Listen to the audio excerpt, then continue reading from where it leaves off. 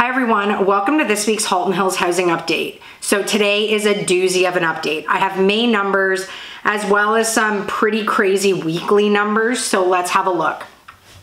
This is, I think, a really important conversation about our May numbers because people are losing sight of where we've come from year over year. All they're thinking about is what they've lost since February and March, and they are still not thinking about the big picture. So let's talk about the big picture. In May of 2021, we had 109 units sell, but our average price was $1,036,348. This year, May of 2022, our units are down to only 83 units sold. The more interesting thing with this is that there was tons of units available, so it's just showing how low buyer demand is right now. But our average price was $1.269 million. So that is still up 22% since 2021. So anyone that owned a house last year to this year has still made 22% on their property. And people are like losing their mind about where prices are right now because of where they came from at the start of the year. The last time, and I've been telling people this as we've been transacting in this market, is our prices are now going back to where they were last September and October. Last fall is sort of where we're seeing sale prices landing. And the last time we saw average prices around the 1.25 range to 1.3 was in September and October. So we're just back to where we were. But also another thing to remember, in a normal market, year over year, we go 6 to 8% is our average increase in pricing. Again, 22% since last year. So we are still majorly up. Even if the market drops another 10%, we're gonna be back where we should have been if we had just followed a normal trend in the market. So this is just that reminder that yes, we've gone backwards, but we are still way further ahead than we normally would have been in any given year. So I'll kind of talk about the doom and gloom of the people that are still holding on to February and March though. The month that had the highest average price this year was March. So our average price in March got up to 1.439 million. So we are technically down 12% since March. But everyone knew and everyone was talking about this can't sustain. This isn't realistic. Like, we knew that what was happening was artificial. And so what is happening now is we're balancing out. We're correcting ourselves. And yes, we are down 12% since March. But the only people that are technically like losing are the people that didn't cash out and need to just sell and not buy. But the buyers and the sellers that are doing both transactions have to remember that they are buying at a lower price as well. This is all just going back to normal. And so this is really interesting to see what has happened here.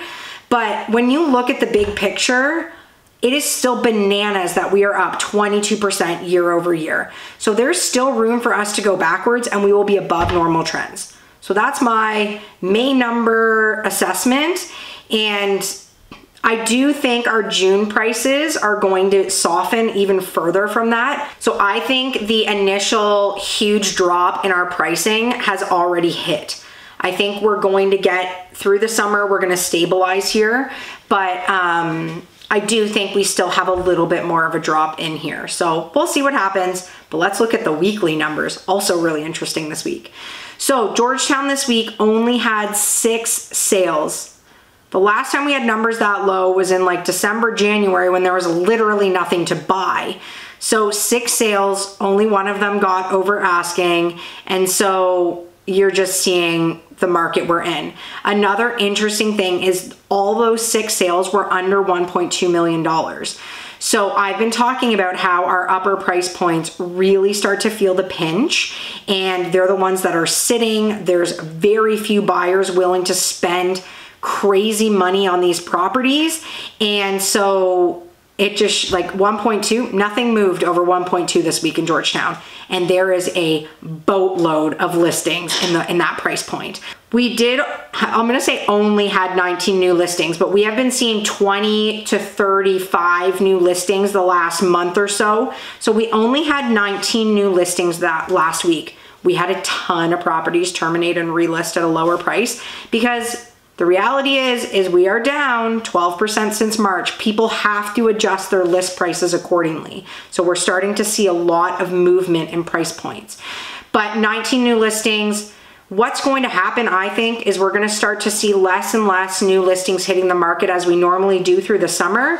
And that's going to help to stabilize things because there are still buyers out there.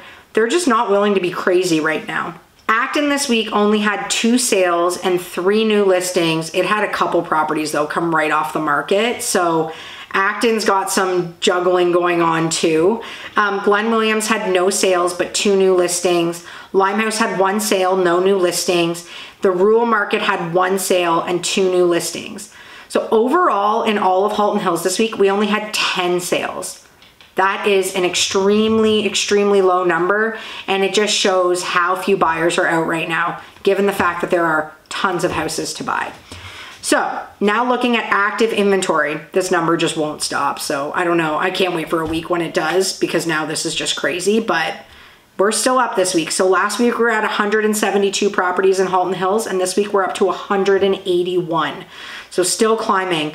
The market that's feeling it the most is Georgetown. Like everywhere else is sort of like, you know, not feeling such a rush of inventory, but Georgetown is just getting slammed.